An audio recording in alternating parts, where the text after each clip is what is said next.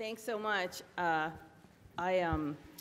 think all of that nice introduction should tell you is that I wasn't here to hear any of the remarks yesterday, and yet I've been asked to give a little bit of a wrap-up with some perspectives. And I will come clean right from the beginning and say that I have never led an ERC, nor have I ever been involved in an ERC. And I'm here because I would love to learn what is the future of the ERC program, and how can we make them as successful as possible going forward. The center programs at the National Science Foundation are incredibly important resources for a number of reasons. The STCs, the Science and Technology Centers, the MRSECs, the Chemical Innovation Centers, and the Engineering Research Centers have allowed universities to explore new models of research. And I think that going forward now with this new generation of engineering research centers, there's a lot of very exciting opportunity. The ERC program has always had a goal of enhancing U.S. competitiveness by transferring intellectual value and technology that's developed in the centers into the commercial sphere, and also to create economic value indirectly through the training of a diverse group of students with skills to innovate. This is a direct quote from the recent NASEM report, National Academies of Science, Engineering, and Medicine report on the ERCs. The report goes on to state that the top-level goal of future ERCs should be to solve societal problems with engineering research and to equip students with the fundamental knowledge on how to deliver those solutions to society. This recommendation I totally agree with, that future ERCs should address grand challenge problems and do more than simply create new models of research partnerships among industry, academia, and government, but to change its value proposition to have the kind of global society impact that I think we all as researchers dream of one day having with our research. Why do I think it's important to have that the ERCs focus on grand challenges? Well, grand challenges just by their nature necessitate a convergent research approach. Grand challenge problems cannot be solved by any one person or any one discipline. Grand challenges inspire us on all levels. They give us goosebumps, or at least they should. Put a man on the moon or a person on the moon by the end of the decade. That's exciting. That's inspiring. They also provide a concrete mission statement for the center and a common sense of purpose. If you set out your research goals in the form of a grand challenge, then it's easy to get everyone on the same page and for everyone in the room to know why they're there and what they're all trying to do. And so in that sense, the grand challenges framework facilitate creating the value proposition, like we've heard about this morning. Grand challenges also have the benefit of being explained easily to laypersons, regardless of their educational background, regardless of politics, and will help us to build bridges and to explain to the public what it is that we do and why research, science and engineering, and math research is so important. The Hartford Engineering Alum is a perfect example of a grand challenge that is just self-evident. It's obvious why that would be a good thing if someone could engineer limbs. It requires no convincing whatsoever, and it also probably requires no convincing whatsoever that being able to do that requires a lot of science, a lot of engineering, and a lot of medicine, a lot of hard work, and that it might be worth supporting. As scientists and engineers, I think we need to pull our heads out of the sand and participate in explaining and motivating and selling our research. And we heard about this in the last talk. It's easy for us to find our research intrinsically exciting and important if we frame what we're doing in the context of a grand challenge. It makes that all the more easy. Outreach and engagement for a center that is focused on a grand challenge problem should be easy because the idea should sell itself. Outreach engagement is absolutely critical for continuing to get support from the public for science research, but also for the democratization of science. And grand challenges are high risk, and high risk goals foster creativity, inspiration, obviously risk-taking, and they convey a sense of urgency.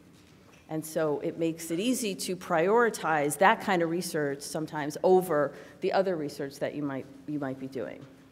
So one example of a grand challenge problem for a center to focus on that they gave in this National Academies report is they proposed, as an example, an engineering research center to develop practical approaches to dealing with issues of sea level rise and extreme weather events for coastal cities. That seems like a great problem. It's the kind of problem that cannot be solved by any one person, any one discipline. It's obviously important. It would involve civil engineers, hydrology, meteorology, data science, scientific computing, law, architecture, political science, social science, and I'm sure they left a few out when they gave this example in the report. What might be some other future ERC themes that could represent grand challenges? If I think about the future and where a lot of the engineering research that we're doing is going, we hear a lot about the Internet of Things, everything connected to everything all the time. Robotics, autonomous vehicles. Those three things, those are all huge and rapidly growing areas of research for many. And all of them involve the idea of ubiquitous sensing. You can't have any of those things without sensors, all kinds of sensors, everywhere, on all the time. So how many of you read the book or saw the movie The Circle? You know, where Google and Microsoft and YouTube and everything is all together in the one like big U-face thing, and everything's connected to everything. Everybody has sensors on all the time. We are constantly sharing our most private information, and it creeps up on us in ways that every single step sounds like, yeah, sure, I want to do that. Yeah, I want to play Candy Crush. I don't care if you see where I am while I'm playing it. And we give these little freedoms away, and then all of a sudden we have this situation. So this is something where another example of technology running ahead, and we're all very excited about it, and there are enormous societal implications of this. So what about an ERC on, I don't know, this sounds kind of dry, but ensuring data security and privacy? That would be the boring example for that. Yes?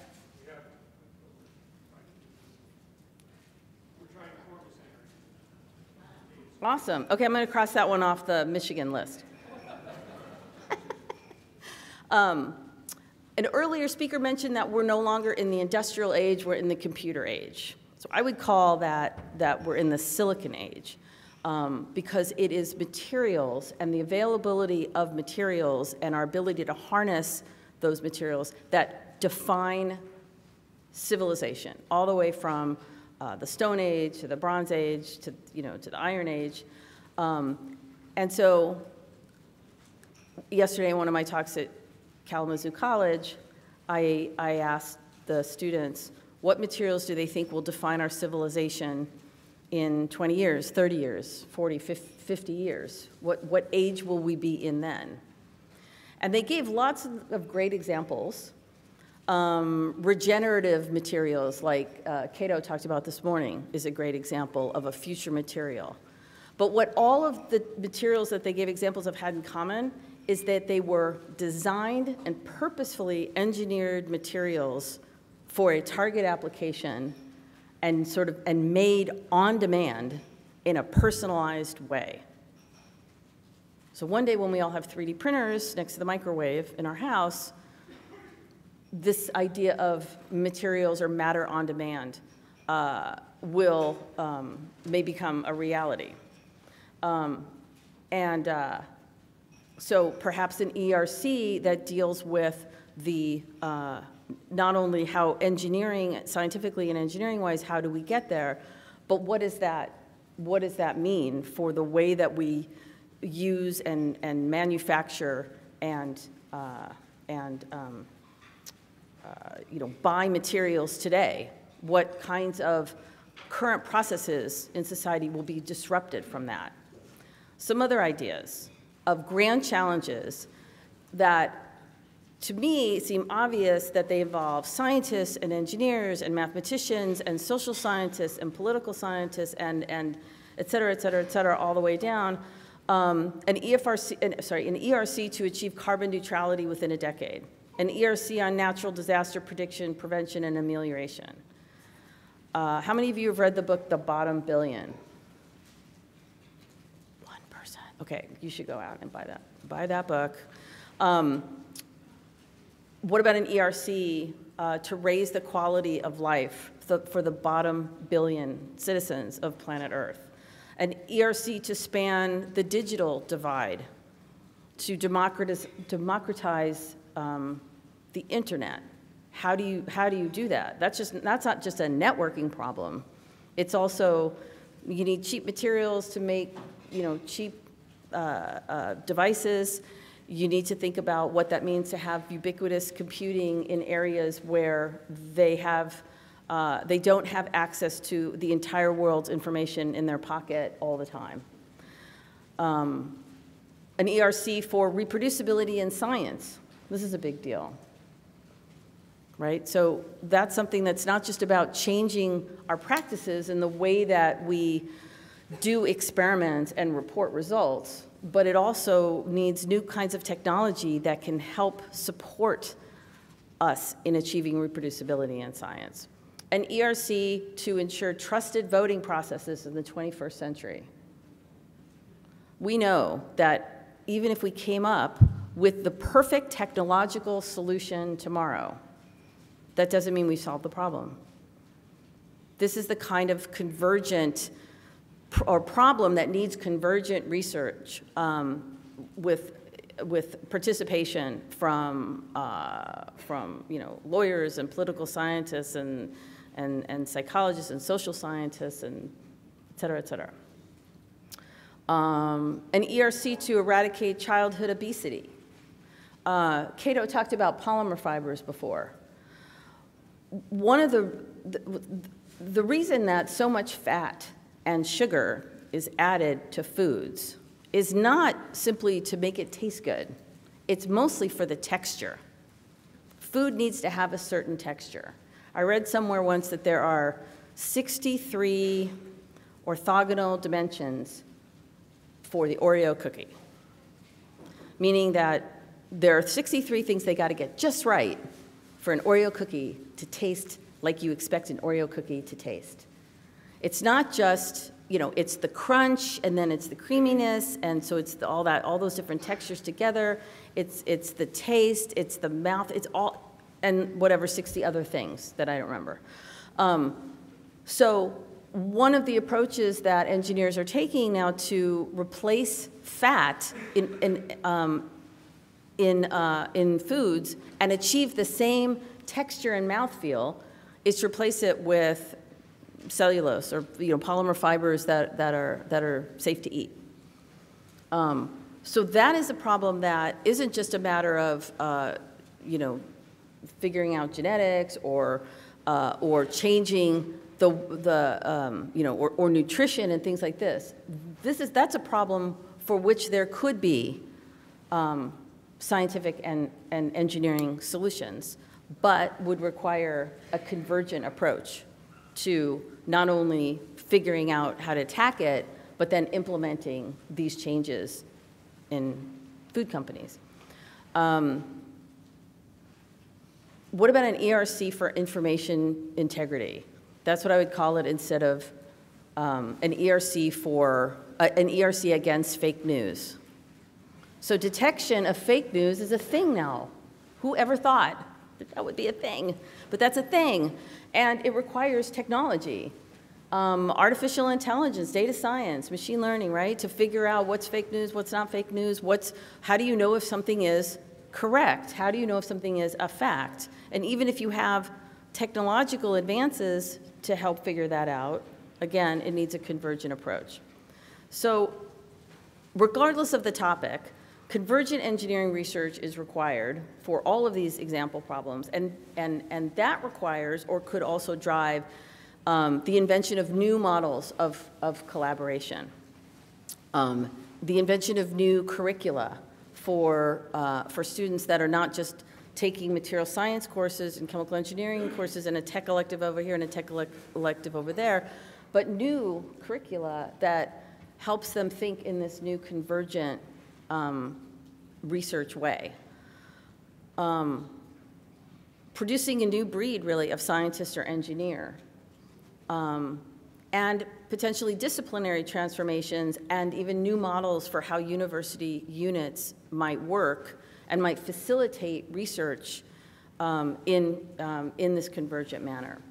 So some questions come to mind to think about for these future ERCs, which is in this new world of convergent science and engineering and convergent research, what should the modern university look like? And can these new ERCs down the road show the way for how, if we were building a new university today from scratch, what would it look like? Would it really look like the way that they look right now? Probably not. What should the modern university industry government research partnership look like? Just like it does right now, where you kind of work out the IP and that's it, or something more substantive.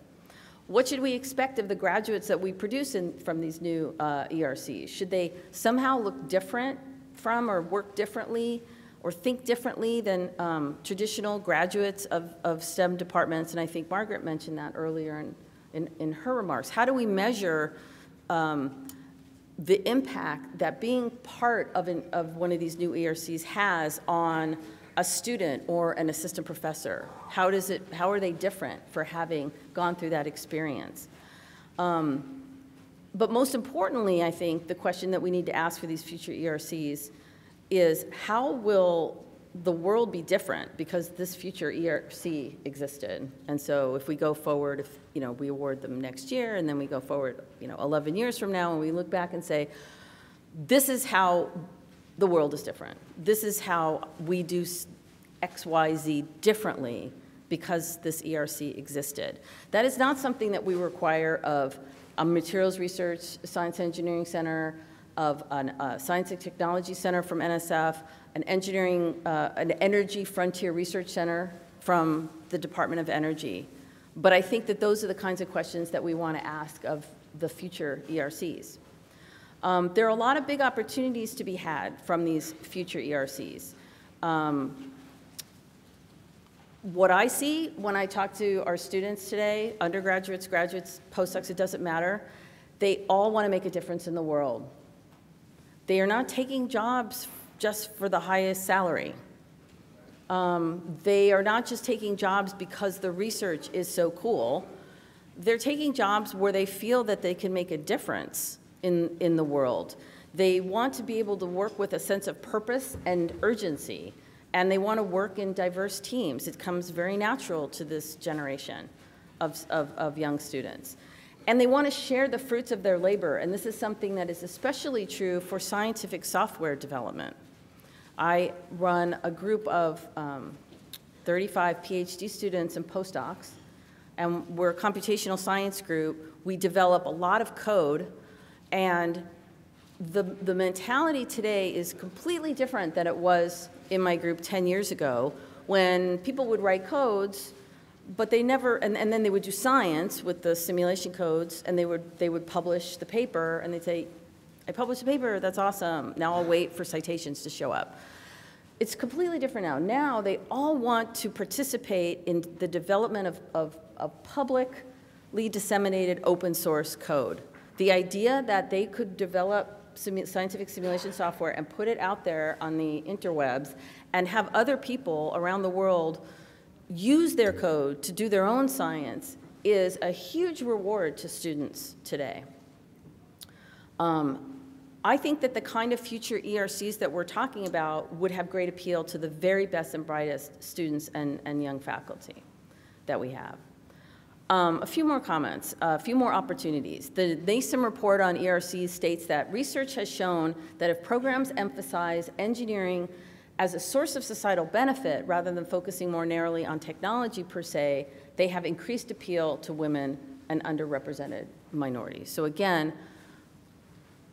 framing these ERCs in terms of societal impact and grand challenges might help to increase the proportion of women and underrepresented minority students that are going into STEM fields. I think also AI is super hot right now. Everybody wants to do data science. Data, data, data. AI plus X. I think that you'd be hard-pressed to find a grand challenge problem that is worth doing that would not benefit from artificial intelligence. And so that is a real opportunity. It used to be when Bill Gates was running around giving talks, begging students to please go into computer science because we don't have enough people to write code and write software. And now computer science departments have exploded overnight. A lot of high school students going into undergraduate programs think, I have to be a computer scientist if I want to do something with computers, or if I want to do something with data science and artificial intelligence. But that's not true. They can go into any field of engineering and do data science and use computers and participate in the artificial intelligence revolution. And so I think that's another opportunity for these engineering research centers of the future. I think that this new ERC model is well positioned to encourage student involvement also into things like entrepreneurship, industrial internships, exposure to problems and expertise in industry and the public sector, issues of ethics, of data reproducibility, science and technology policy, public policy, global citizenship, and the human condition. This is the idea that these centers would provide a different kind of education to today's engineering and other students. Also, I will say that it seems like we live in a country that's different than I thought it was, or that it was 10 years ago. And we must together address the major issues that seem to divide us. I think that most of the issues that divide our country today would benefit from, or in many ways require, some sort of technological innovation in the context of convergent research to democratize the opportunities that are available to every US citizen. But we all know that technological innovation through engineering research that occurs in a vacuum will not solve a single societal problem, and it won't bridge this big divide that we have right now, or that we seem to have right now. A few just final thoughts about practical considerations that I was thinking about as I was listening to this morning's speakers. It's really important to build and sustain the right team that you pull together for the ERC. And that you know, it's exciting to have a big idea and then pull together like the best people on the planet to tackle that idea. But it's not necessarily so easy to just build your team that way. There are considerations.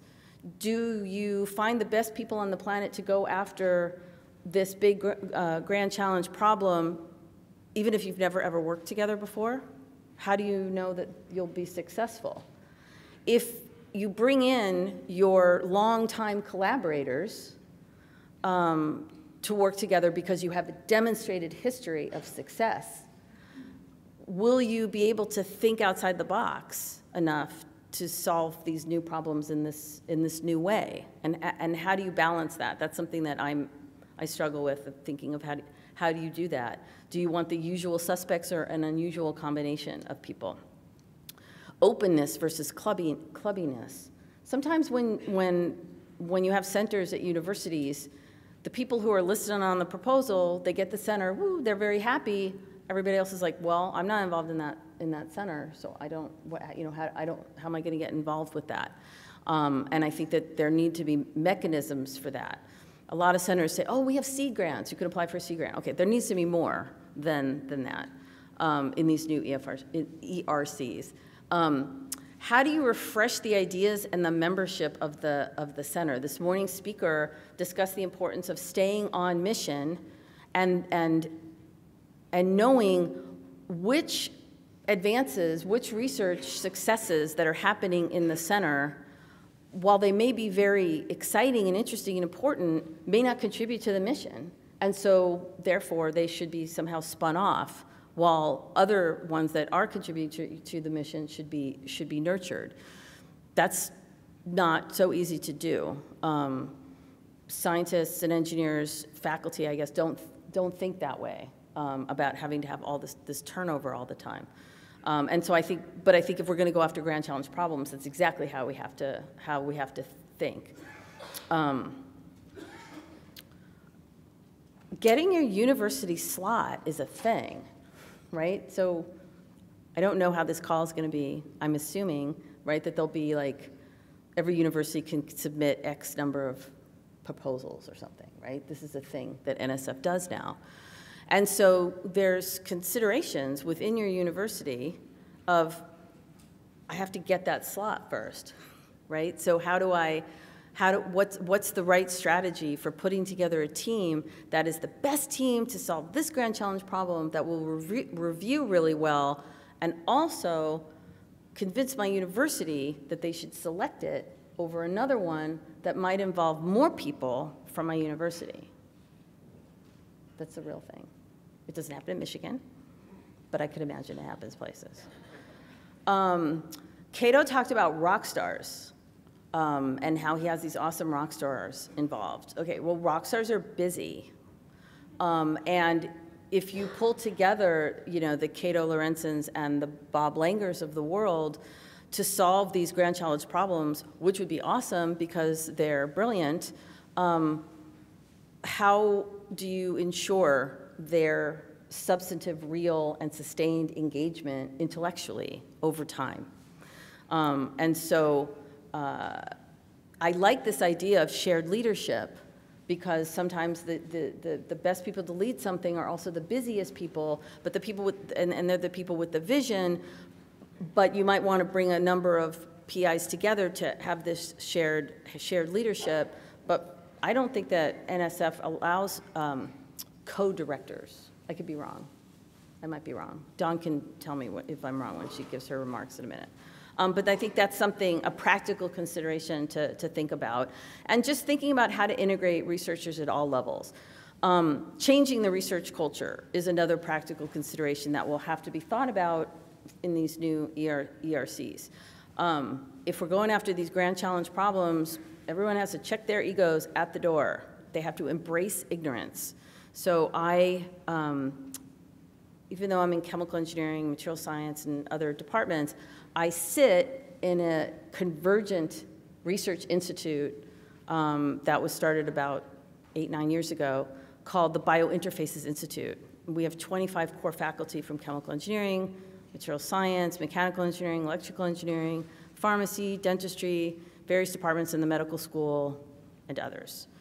And the idea is to bring all these people together who work on very different things and know very different topics and very different skills together around problems that's at the interface of bio and anything else in science and engineering.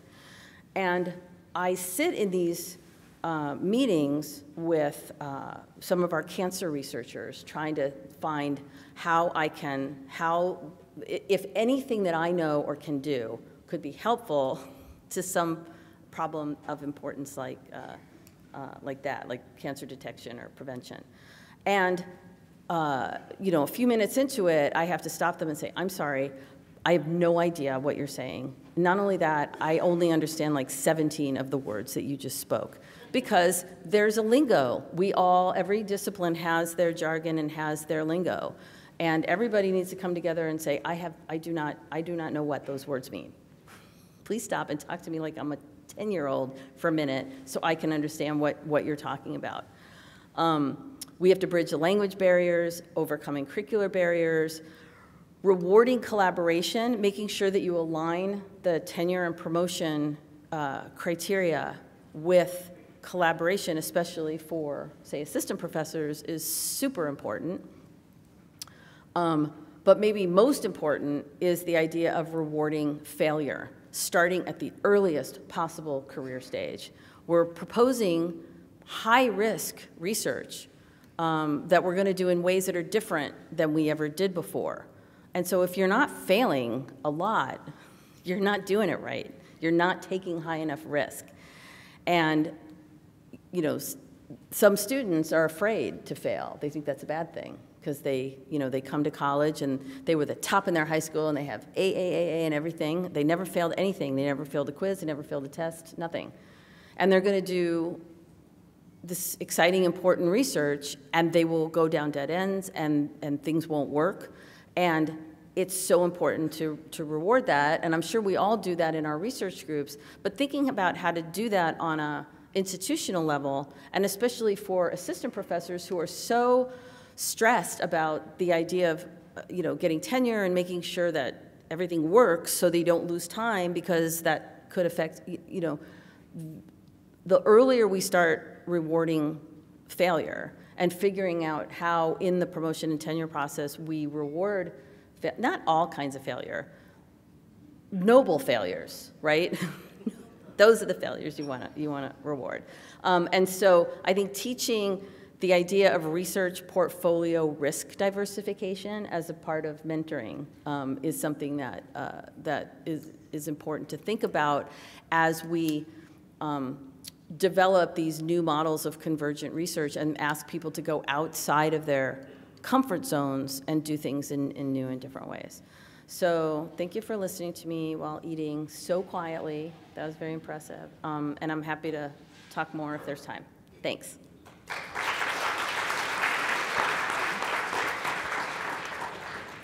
I'm sure that Sharon would be entertaining questions if you'd like. Questions?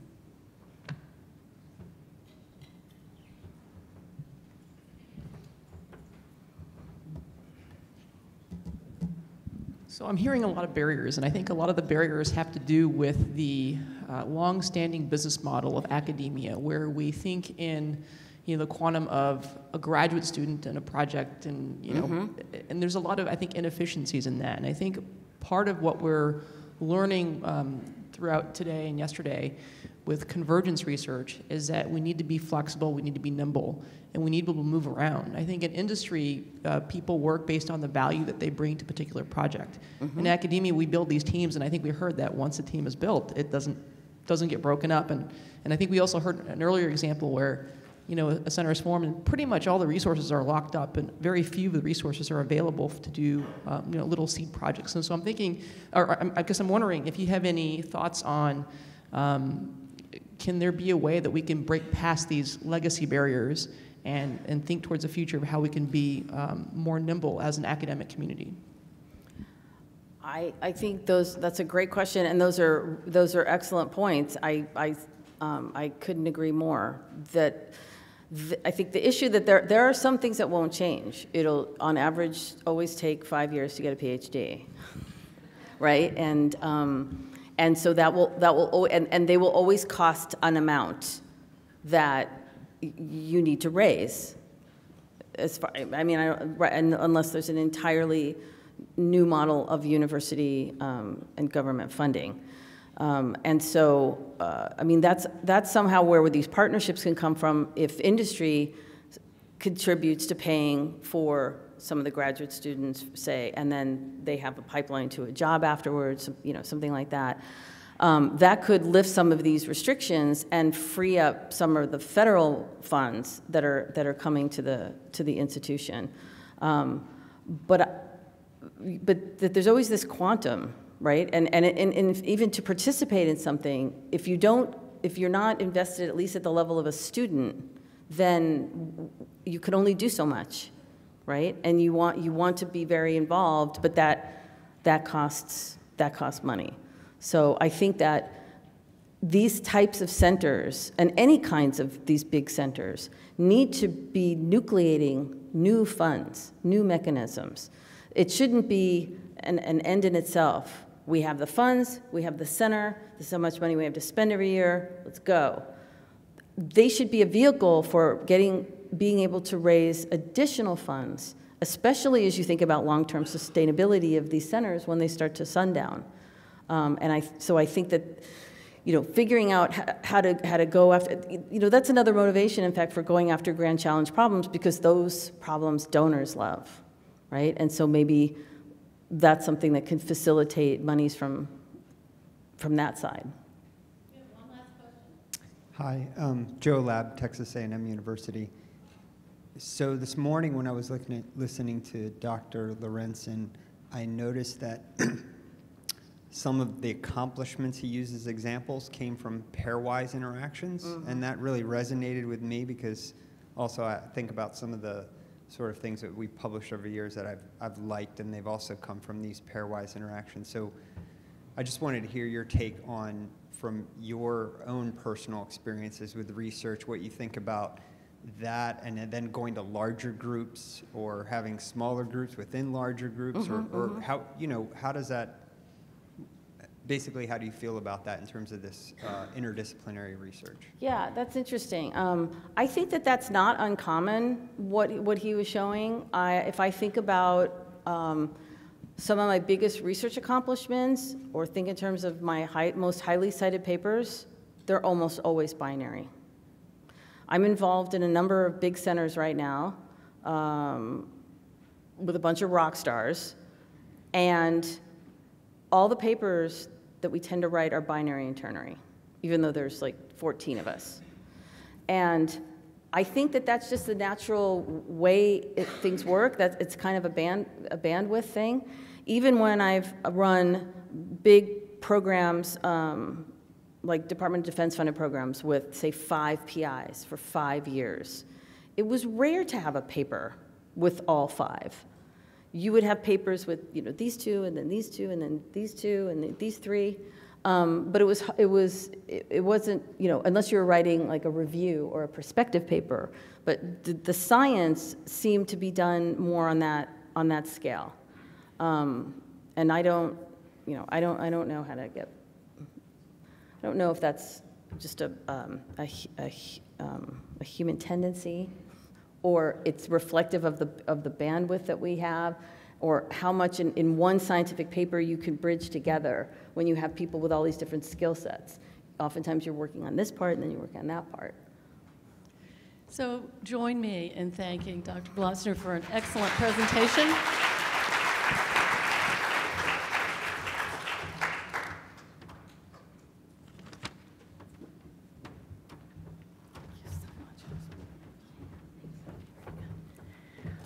Okay, well, now it is my most distinct pleasure to introduce our last speaker for some closing remarks. We're very lucky that Dr. Dawn Tilbury has agreed to come. She is, as you probably know, AD of Engineering, so as director of a whole directorate, I know her schedule is extremely busy, so we greatly appreciate her taking the time. She, I believe, came to NSF about a year ago. She's a professor at the University of Michigan in mechanical and electrical engineering. She has been very much a leader in moving interdisciplinary teams forward. Her research focuses on control systems, particularly advanced robotics research. She's extremely highly published. She holds patents, and she thus far has been a tremendous leader at NSF. Please.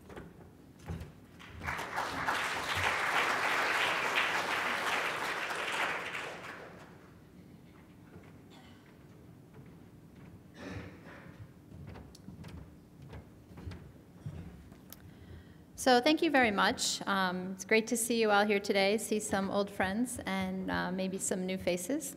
I hope you've all enjoyed this two-day workshop that we've had. It looked like a great agenda. As you mentioned, my schedule is a little crazy, so there's no way I could have attended it, but I'm glad I got to see the tail end of the metrics talk and then Sharon's talk.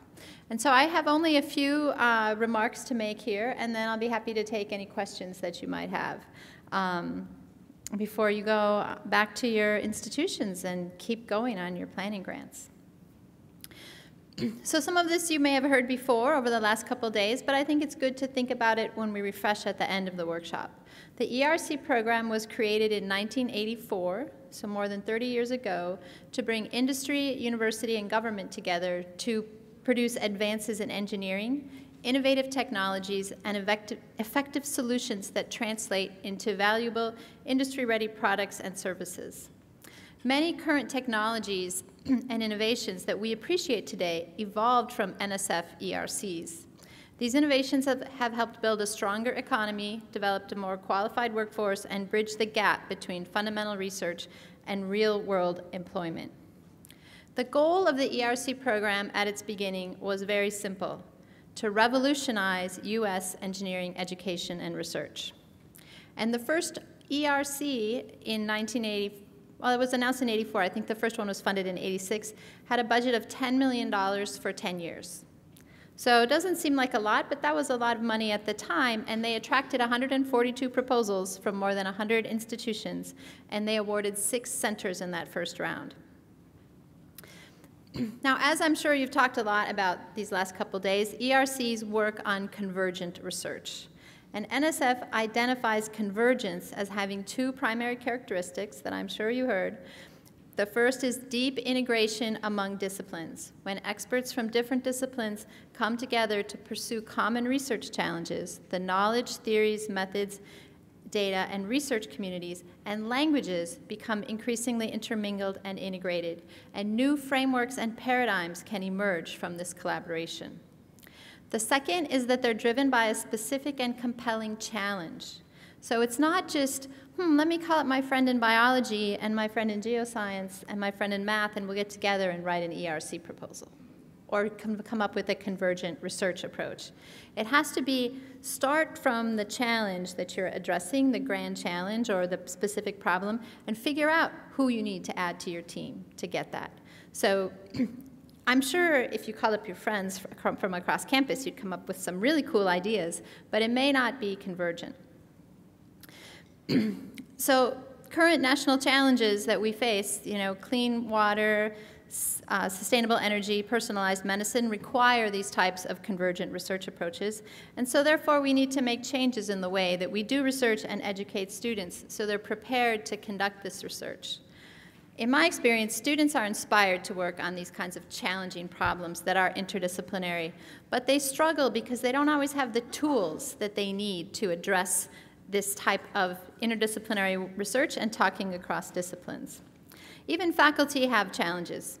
A while ago, I was working with a colleague in psychology, and we were putting together a study on emotional control. So I work in control, she works in emotions, like, oh, we can do this, right? And we're sitting in a conference room at the whiteboard, and I'm drawing this plot of a variable x that's changing over time. And she looks at me shocked and says, variables don't change over time. And then I said, of course they do. That's why we call them variable. And so in her mind, in this study we were designing, the variables were whether the children were boys or girls. And were they from this preschool or that preschool? And that wasn't going to change over the course of the study. And to me, the variable was, well, we're strapping accelerometers to these kids, and we're going to measure how much they move, and that's a variable. It's going to change over time, over the hour long that we have them for. So when we finally understood that she thought acceleration was a metric and not a variable, we got closer to doing convergence, right? understanding each other's languages. Any of you who've tried to learn to speak another language understand it's not rocket science, but it takes time and discipline and effort to learn to speak that other language. But it is a great outcome when you can finally communicate across cultures, whether that culture is from engineering to psychology or from the US to Spain or whatever.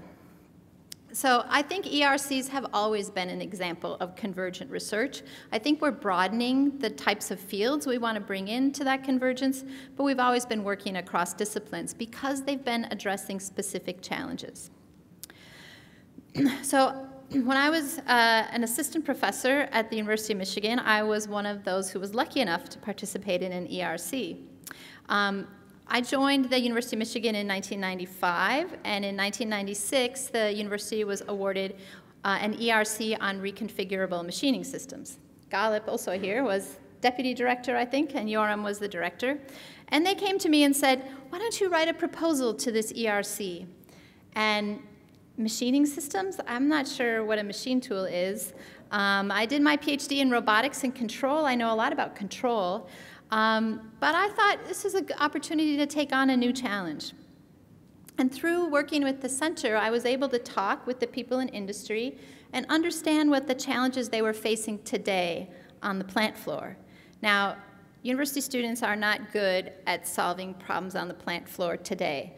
But by having those conversations, I was able to understand the bigger picture of what the challenges were, bring them back to the university, and help a graduate student outline a research problem that he could or she could write a paper on and publish towards a PhD degree.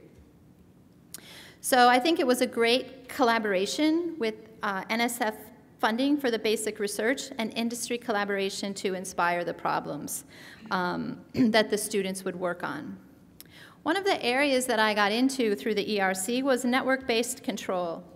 At the time, in any manufacturing plant, there were miles of wires connecting every sensor and every motor back to some control system where it was collected and the decisions made and sent out again. There were also networks coming out, industrial networks, to carry all of that data and replace those miles and miles of wire, make them more reliable, save a lot of cost, maintenance, debugging. This was going to revolutionize manufacturing. However, when I was talking to one of our industry partners, he told me they had set up this new manufacturing line, put all networked sensors on it, and it was too slow. They were supposed to make one part every 20 seconds, and they were at least 10 or 15% behind. So networks are really fast. How can you add 2 seconds to every part? But somehow it wasn't set up correctly. They didn't quite understand how to use this technology. And so a few milliseconds of delay added up over hundreds and thousands of sensors really makes an impact. And so this is not something I would have thought about studying, but by hearing what the challenges they were facing, we came back to the university and started understanding how networks work in the mechanical engineering department, not creating new network protocols, but really understanding how the networks work in conjunction with mechanical systems, and wrote a bunch of papers on network-based control, which are still some of my highest cited papers. Very fun to work on, different kinds of things, bringing them together. So the planning grants that you guys have all received were one of the direct recommendations from that report that Sharon mentioned by the National Academies of Science, Engineering, and Medicine. I don't know how many of you have read that report. It's a great report. There's a lot of great recommendations in there, many of which conflict with each other, so it's not really a blueprint for a solicitation, but they're great ideas. But the goal of the planning grants is to give all of the teams that you represent the tools and techniques to help you be successful in convergent approaches to research.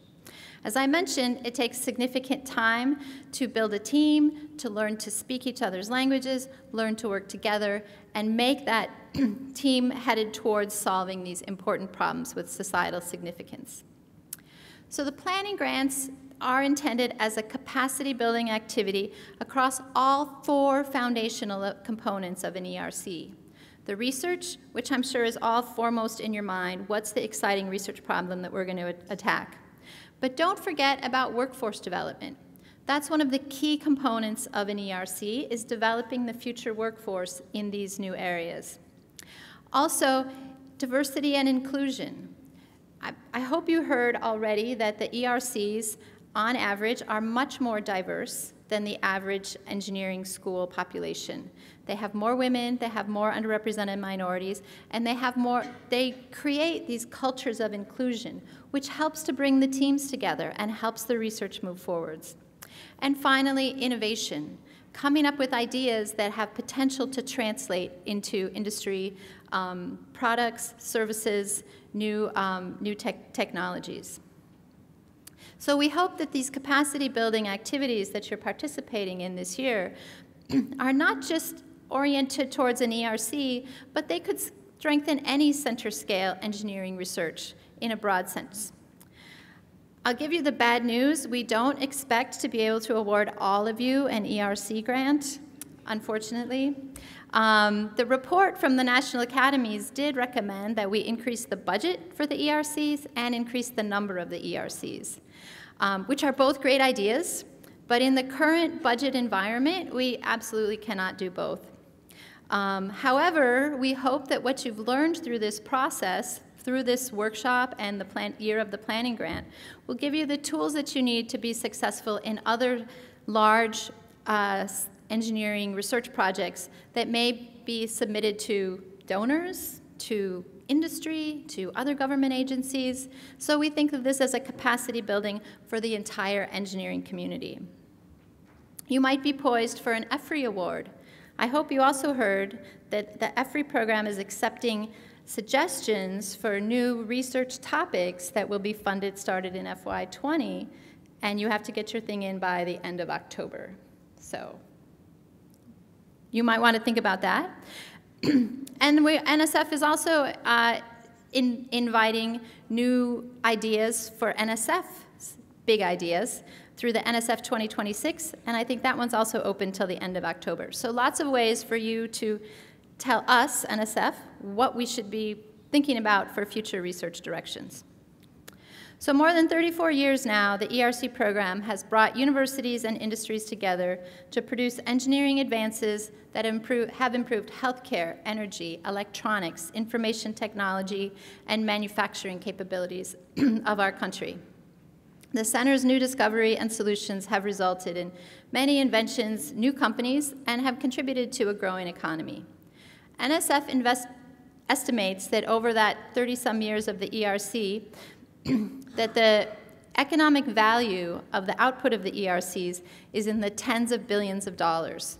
So this is an estimate, but it's a huge estimate, and it shows the power of what we've been doing through these center-based approaches.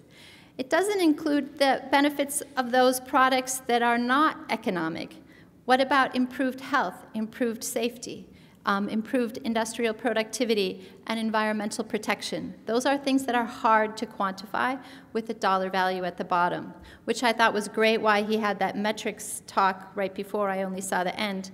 But there are many different ways you can quantify the benefit of your research, and I hope you look at what is the right way to do that for your research.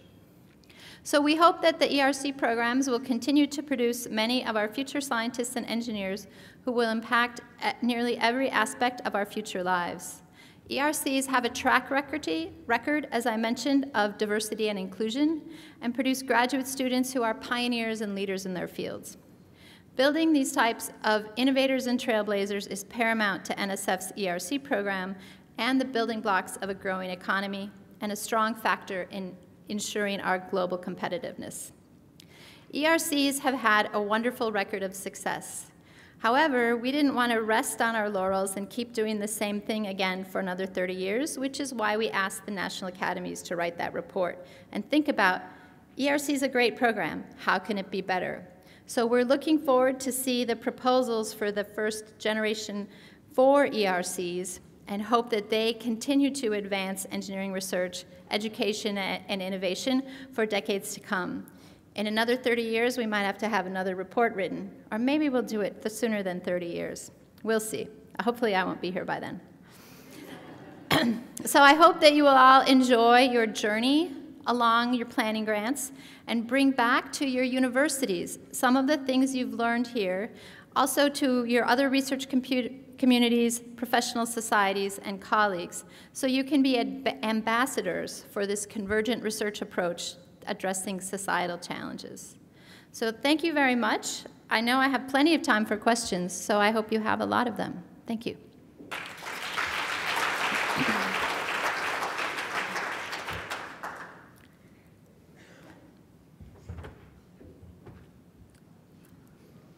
Okay, thank you for hosting us at this workshop. My question has to do with the types of grand challenges. So we hear in particular energy and water and climate change, these ones come up. And in the context of the stakeholder, who benefits from that? If we think of Congress as the stakeholder, I wonder if there is a view that, you know, serving the bottom billion is in the US interest and something that NSF dollars should be going towards. I'm sorry, I guess I didn't understand the question that you thought was not the right. Meaning that how is the perception of spending NSF dollars on a grand challenge that does not necessarily, in a narrow sense, benefit the US? I think it should benefit, so I think the grand challenges should benefit, doesn't necessarily have to be the US economy, but people in the US. Does that make sense? Yeah. So it can be. But the bottom billion are generally not people in the US. I don't believe she was here when that comment was made. Oh, the that bottom. was one specific example. And then earlier, Nick mentioned that ultimately for NSF Congresses, and I assume you're making a reference to potentially the disconnect between some administrative views. So I think I guess I don't have enough context maybe to answer your question directly, but I will say, yes, Congress is the ultimate stakeholder, but NSF has had a strong relationship with Congress over many years, and they trust our merit review process, okay? So we have a very well-defined merit review process that's seen across the world as the gold standard for determining what are the best projects to be funded. And so I think that's the lens that's going to look at the different topics. I don't think we want to discount anything. One of the ERCs we awarded in the last round was about delivering health care to underserved populations. Now, maybe they're not the bottom billion, but they were definitely looking at different socioeconomic classes. Okay, and just to be more specific, if it has global impact, which might be, you know, energy in the developing world, or food in the developing world, or water in the developing world, given the review process that NSF has already, would those be viewed as valuable grand challenge problems?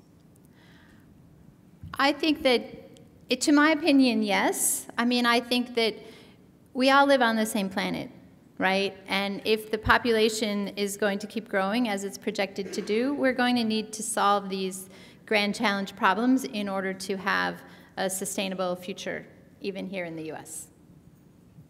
How's that? Hey, Dan. Thanks for coming here and give us a summary. So traditionally for ERC has lots of corporate requirements. You have to collaborate with companies, and also companies be part of the membership of the ERC and help the center. So my question is, for this new generation, when we look at, for example, some of the translational changes. Let's take, for example, the Apple as an example of the iPhone. So when iPhone first started, maybe there's not too much job associated with the apps and the others. So companies may not jump on it right away. So when we look at some of those kind of topics, companies, they are not existing company base for the topic of the ERC, but nevertheless, it could be, help out, for example, a lot of people in the future. So the question is whether corporate industrial collaborations, particularly memberships are still very heavily evaluated for the ERC? And second question is, if there's a certain topic that doesn't fit into that mold, how would those topics be evaluated? So I think the specific answer to that question will be in the solicitation, which will hopefully be out shortly. But I think one of the strengths of the ERC program over the years has been this collaboration with industry. Partly through joint funding of projects where industry contributes to the ERC, but also, like I mentioned kind of in my example, as inspiring the university researchers to understand what are the challenges that industry is currently facing that they can't overcome with existing tools. So I think that is still a strong and important component of an engineering research center, is have some kind of interaction with the industry, whatever that might be. Maybe it's a very nascent industry and there's only really small companies. Maybe it's a mature industry and there's big giant companies. But I don't think there's one model for industry partnership, and even in the current ERCs, there's not one model for industry partnership. It really depends on the space that you're working in. But I think it is, in my opinion, is still valuable to have these industry collaborations in an engineering research center. Yeah, okay, thank you. All right. Shashi Shekhar from University of Minnesota. Thank you for sharing some of the grand challenges like personalized health or the sustainable energy.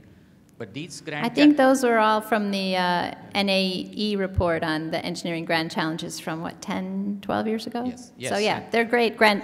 I think they're still all grand challenges, but probably each one of them is too big for one center. And there are many more in United Nations. Absolutely. But these problems interest multiple agencies. Absolutely. Right? Personalized health interest NIH, and sustainable energy, I will guess, interest Department of Energy. So where is the line between NSF and mission-centric agencies? So NSF funds basic research in all areas of science and engineering. So whereas Department of Energy or NIH have very mission-driven goals. So there is some overlap. There are some projects that could be funded from multiple agencies. You have to choose which is the right one you think for your project. But I think any of those engineering grant challenges could fit within the portfolio of National Science Foundation at the basic research level, fundamental research. Hi, Don. Keith Roper, University of Arkansas. First, thank you for being here, and thank you for supporting the engineering community as the Assistant Director at NSF. I'm curious what other evolutions you see taking place in the Engineering Directorate at NSF in response to this unfolding of convergence? I think, so in the overall engineering directorate, I think we're trying to encourage engineering researchers to work more collaboratively, maybe not always to the end of pure convergence, but really collaborating with people from different disciplines. You may have seen, I think EFRI, the EFRI program has a lot of very interdisciplinary topics where engineers are taking the lead. And CMMI came out with a program last year they called Leap High, which was Leading Engineering for America's Prosperity, Health, and Infrastructure. And so there are larger grants with multiple PIs targeting specific societal challenges. And so I think we're trying to do more of that. You also have, I hope, seen the NSF's 10 Big Ideas, which are all multidisciplinary challenge ideas, and engineering participates in all of the big ideas, working together with our colleagues in physics and biology and social science, et cetera, to put out solicitations to invite the community to work on these larger challenge-type problems. So I think the idea, from the report, the idea of doing convergent research in engineering is definitely coming through in many areas of not just the engineering directorate, but across all NSF. Hi, thank you for being here. Özlem Ergun from Northeastern University. So we're all talking about convergence and transdisciplinary research and collaboration, but given that the center is coming out of the engineering directorate, is there a limit where you would think that we've overdone it? Let's say like 50% engineers and 50% social scientists. lawyers? What's your take on that? It is an engineering research center, so I think engineering should have a leadership role. I mean, is that 50%? I don't know. But it shouldn't have a minor role. It should have a leadership role. How's that? So. Additional questions? Well, then join me in thanking Dr. Tilbury. We really appreciate him.